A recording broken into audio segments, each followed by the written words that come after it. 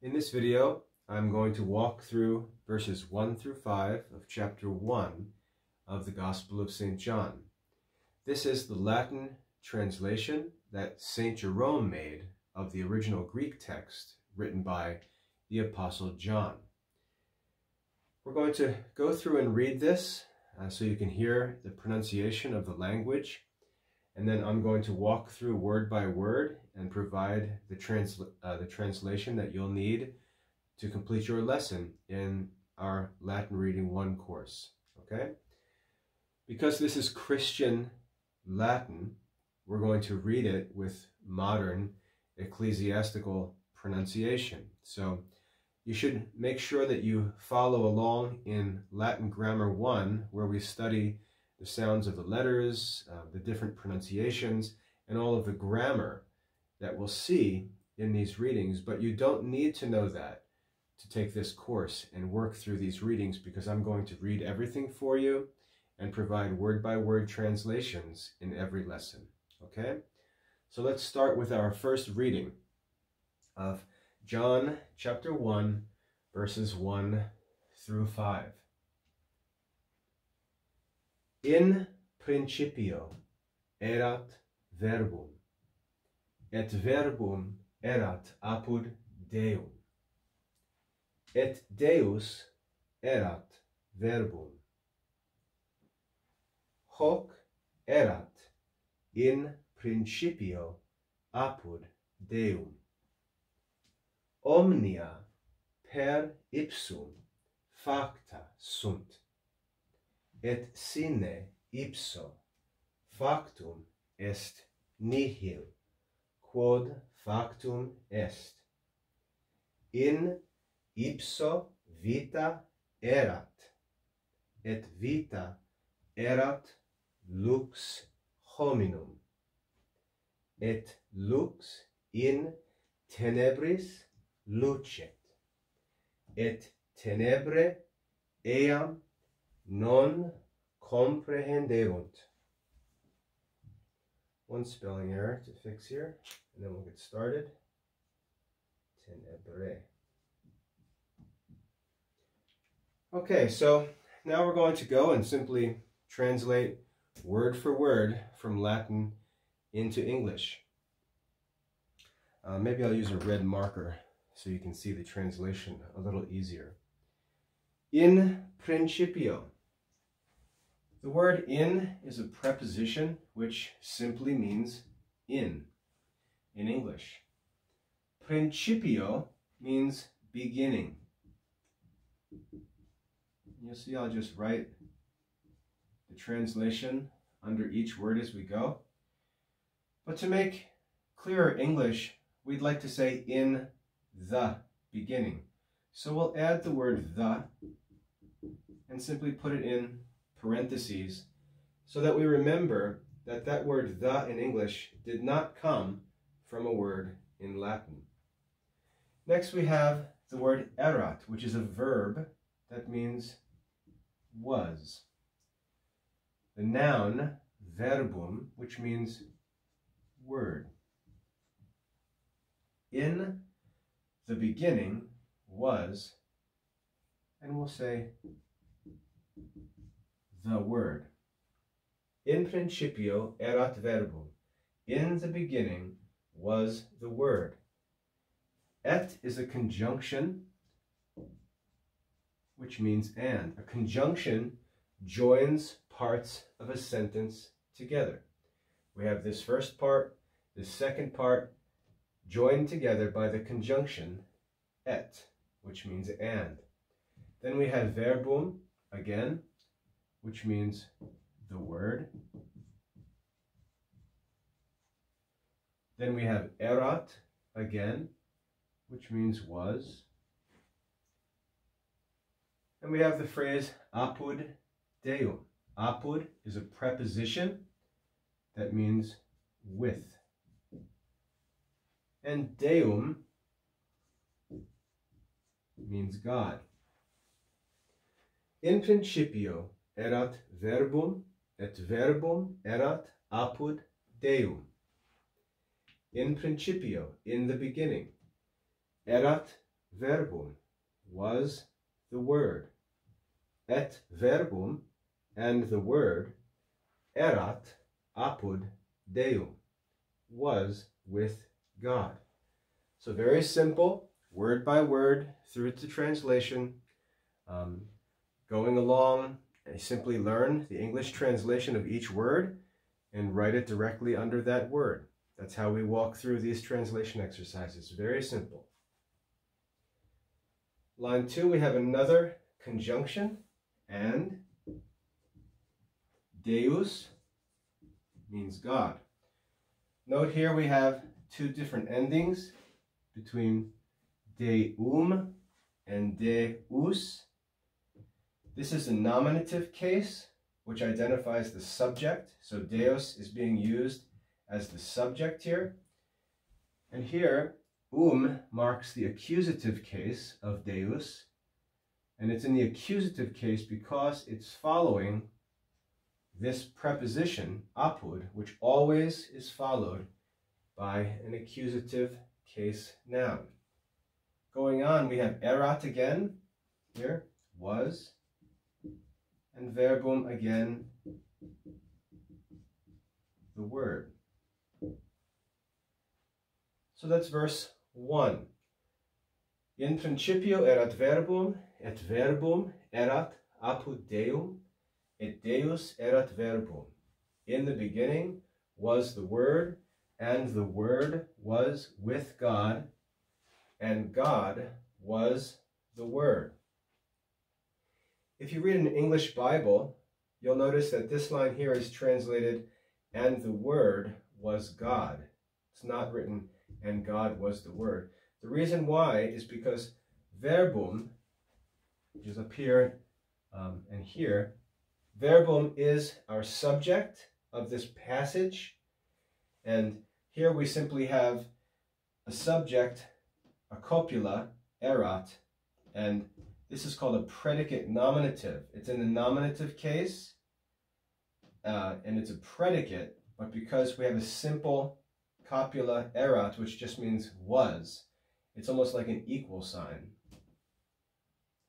So even though Deus is in the nominative case, it's not the subject of this particular proposition. Verbum has been and continues to be our subject, and Deus is called a predicate nominative. Okay? You don't need to know that at this point in your lesson, but if you're studying Latin grammar and you understand what a nominative case is, you'd want to understand if this is nominative, why would the English Bible translate it, and the Word was God? That's why, because verbum has been and continues to be our subject, and Deus is simply describing verbum. Okay? Moving on to verse 2. Hoc erat in principio apud Deum. Here we have hoc, which is a pronoun. So anytime we see a pronoun, we have to ask, what noun is the pronoun standing in place of? And here, hoc is standing in the place of verbum. This is another reason why we know that verbum is the subject of this phrase, because hoc is a neuter gender pronoun. Deus is masculine gender, verbum is neuter. Hoc refers back to verbum. We're going to translate this as this, or you could put the same. So in the lesson, I may have both, and on the assessment, both will be acceptable. So hoc, referring back to verbum, hoc erat in principio apud Deum. And to translate this entire phrase, you don't need any new vocabulary. It's just repeating words that we've already studied. So hoc, this, erat, was, in, principio, the beginning, apud, with, Deum, God. This word, this was in the beginning, apud Deum. with God. Verse 2, very simple. Verse 3, omnia per ipsum facta sunt. Omnia means all things. You could also translate it everything. All things. Omnia per ipsum. Per is a preposition followed by ipsum. Per can be translated as by or through. Per ipsum, by or through him. So all things by him facta sunt. Facta is where our English word factory is derived from. A factory is a place where things are made. And this here is a participle, which means made. Facta. And sunt is the plural form of the verb is, and is translated are. Omnia per ipsum facta sunt. All things by him facta sunt. Made are. Now, when you get further along in Latin grammar, you'll learn that this expression here, facta sunt, is a special type of verb expression. But at this point in your study, I'm not going to expect that you understand those things. So we're going to learn a simple literal translation of each word. Facta sunt. Made are. Okay? Later on in Latin grammar, when you study all of the forms of verbs, you'll understand that this verb expression here has a different translation. Same meaning, but just a clearer and more exact translation. But for Latin reading 1, facta sunt, made are. Omnia per ipsum facta sunt. All things by him made are, or are made. We have the conjunction et again, which means and. And then we have a preposition, sine, followed by ipso. Sine means without. Ipso is the same pronoun as ipsum, but a different form. The preposition per takes the accusative case, so ipsum is in the accusative here. The preposition sine takes the ablative case, so ipsum is in the ablative case here, ipso. Same meaning, without ipso, him. Factum est. Factum est. Factum is the singular form of facta, which is plural, and est is the singular form of sunt, which is plural. So facta sunt and factum est are the same phrase, just in different number. Facta sunt is plural, factum est is singular. So it's going to have the same meaning, except we're going to change the number. So instead of made are, factum est simply means made is. Okay? Next we have the noun nihil, which means nothing. Quod is a pronoun. We'll translate it as that. Could also be which. Factum est again, just like over there, made is. And then we have a semicolon at the end of verse 3. Now, just to explain why we have facta sunt in the plural here and factum est in the singular here, it's because the subject of these phrases changes.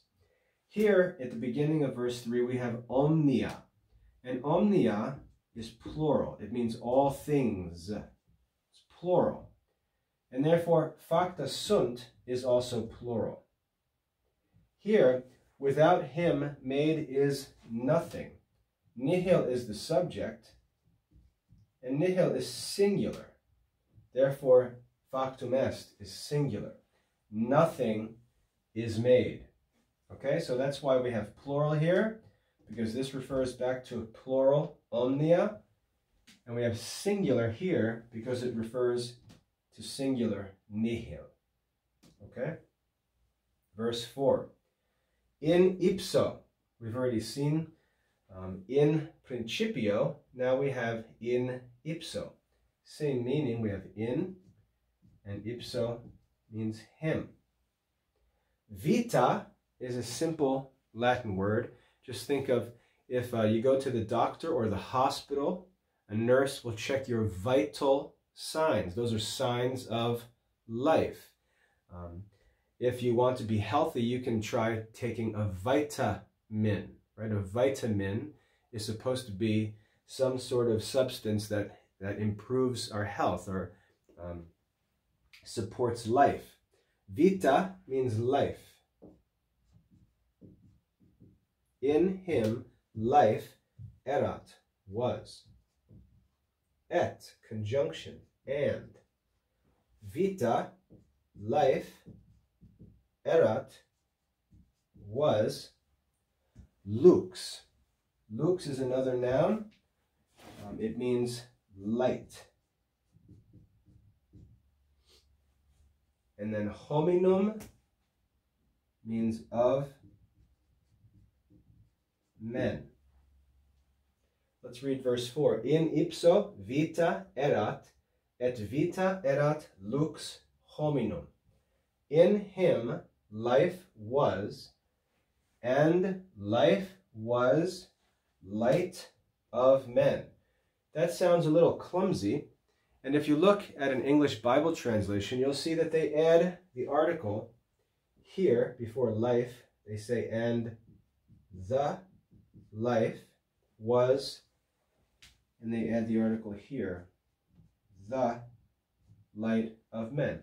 Remember, in Latin, there are no articles. There's no word in Latin for a or an or the. And so when we make an English translation, we can add those words, the English articles, whenever we find it necessary to make the translation clearer.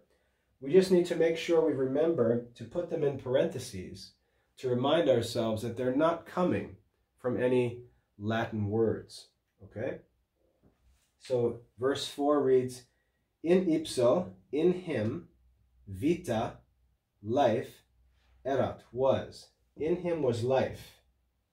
Et vita, and the life, erat, was, lux hominum, the light of men. Verse 5, et lux in tenebris. I like to pronounce this as tenebris because of rules of Latin accent, but you'll often hear this pronounced tenebris. Okay, so tenebris, tenebris are both acceptable. Et lux in tenebris lucet, et tenebre, or tenebre, eam non, and then we have a long word here, comprehenderunt. Okay, verse 5 starts with the conjunction et, which translates as and. Lux, we'll translate it here as the light. In tenebris, we have in again, means in. And then tenebris, we're going to translate it here as the darkness. Tenebris means the darkness. Now, tenebris is a strange word because, as you'll learn in grammar, this is a plural Latin form. And yet it has a singular English translation. The reason why is because this idea of darkness, what's actually expressed in Latin, would better be understood if we translated this as shadows. Okay, the idea of darkness being in the shadows. So the Latin idea is plural. But in English we say in the darkness. And so our English translation is singular. Okay, so that's a plural noun, but it's going to have a singular English translation because this is just a unique word. All right, and then we have lucet, which means it's a verb, which means shines. So, and the light in the darkness shines. One thing to note here, if you look at lucet, you'll see that it's similar to lux, and it makes sense. Lux means light, and the verb lucet means shines. So you can see these have a common stem or common idea behind them.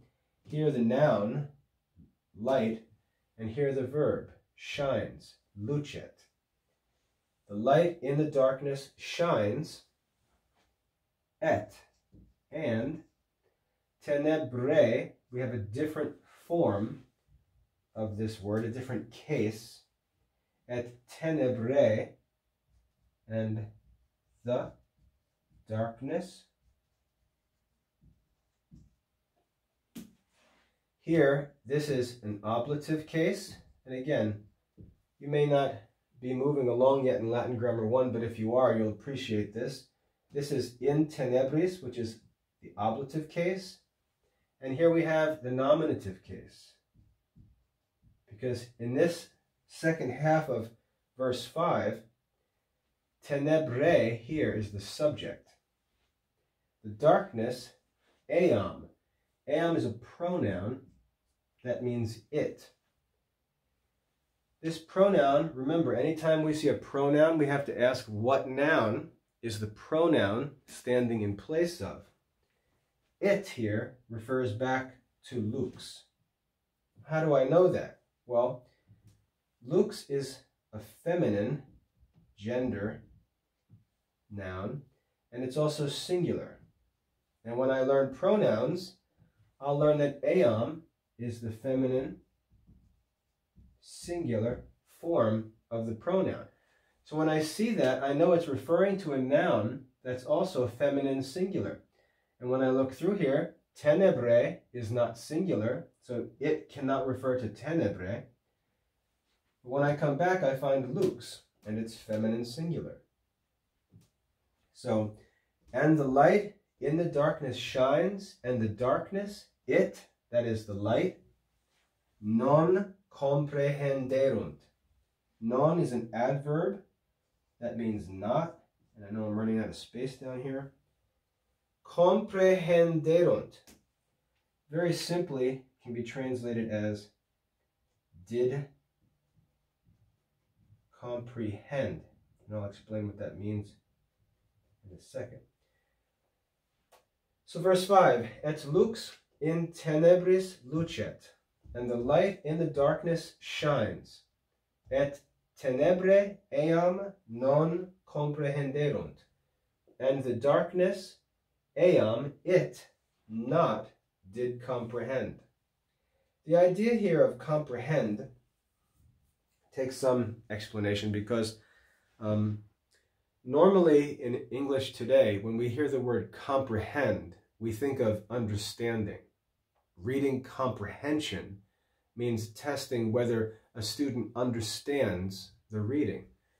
And there actually is importance in that meaning because what that means, comprehend, to understand, means to take hold of an idea. When I say he comprehends the lesson, what I'm saying is with his mind, he has taken hold of the idea. That's the idea. But the real idea, the literal meaning of comprehend means to take hold of. A similar word in English, when a police officer arrests someone, another word we use for arrest is apprehend. To apprehend someone is to take hold of someone, to arrest someone. That's the same idea as comprehend. To comprehend means to take hold of. We use it to express understanding because we take hold of an idea, but that's a figurative meaning. The literal meaning means to take hold of, literally, to take hold of. So we're saying the light shines in the darkness, and the darkness did not comprehend or take hold of the light, it. Okay? So that's our English translation of verses 1 through 5 of chapter 1 of the Gospel of St. John. Remember, this is the Latin translation that St. Jerome made of the original Greek text written by the Apostle St. John.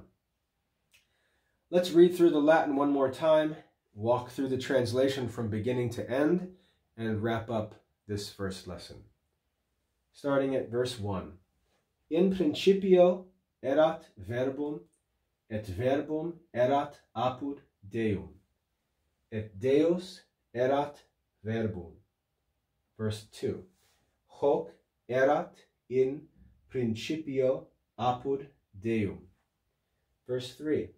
Omnia per ipsum facta sunt, et sine ipso factum est nihil quod factum est.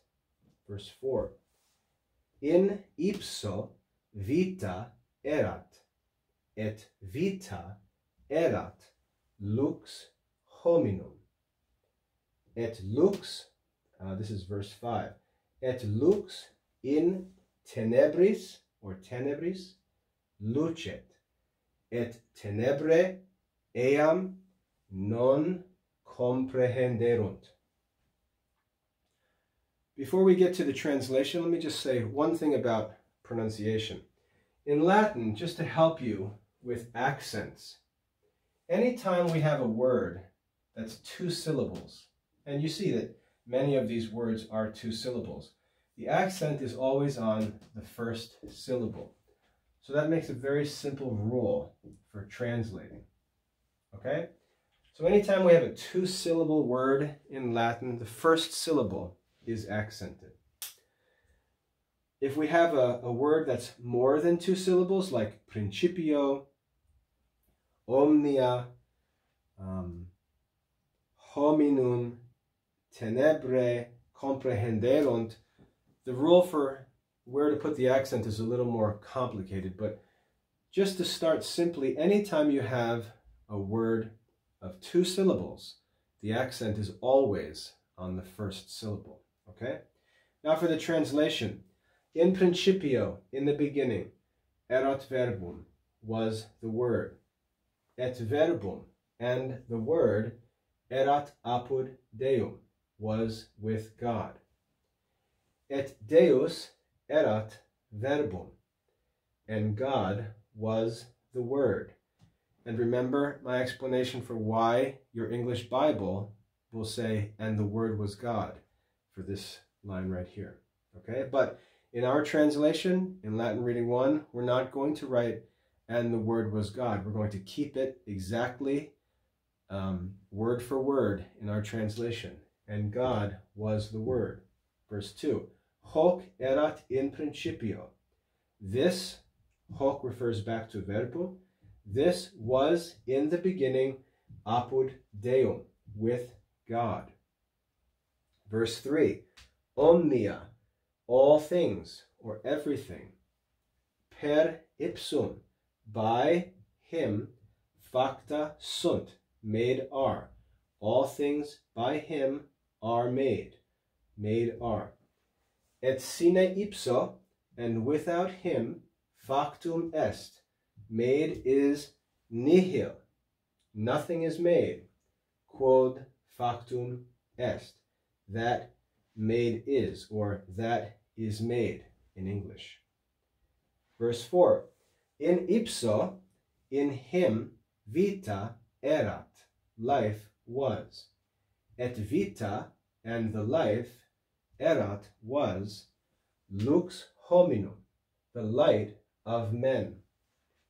Verse 5, et lux, and the light, in tenebris, in the darkness, lucet, shines. Et tenebre, and the darkness, eam, it, referring back to lux, the light, it, non comprehenderunt, did not comprehend. but word for word, keep it as not did comprehend. Okay? That's our translation for John chapter 1, verses 1 through 5. Remember, in Latin reading 1, we're producing an exact, literal, word-for-word translation from the Latin into the English. This is the first step of our translation work in this lesson. The next step is to copy out the English translation just as we have it here, word for word. Copy out the English translation, and then we're going to translate that back into the original Latin, okay? And go back and forth from Latin to English and English to Latin. And by the time you've done that 3, 4, 5 times, you'll have most of this memorized and will know the vocabulary and will be ready for your lesson assessment, okay? The instructions for the translation exercises are in your lesson, so make sure you follow them carefully because that's the method by which we're going to actually master the Latin language, okay? So there you have it, a word-by-word translation of John chapter 1, verses 1 through 5. Now it's time to get to work studying your lesson and mastering this translation, okay? Everything needs to be learned from memory so that you can, write out the Latin and write out the English translation without any help from your lesson. Watch the introductory video to Latin Reading 1, which helps to explain in more detail the translation exercise process, and use this video to master the actual translation of verses 1 through 5. Okay? I'm going to provide one of these videos for every lesson in Latin reading and also in Greek reading. Once you make your way through a little bit of Latin reading, you're going to find Greek reading studying the same text, the Gospel of St. John. The Greek reading is very simple, just as simple as this. Okay? I hope that's a helpful introduction for you. Now it's time to get to work with your studies. God bless.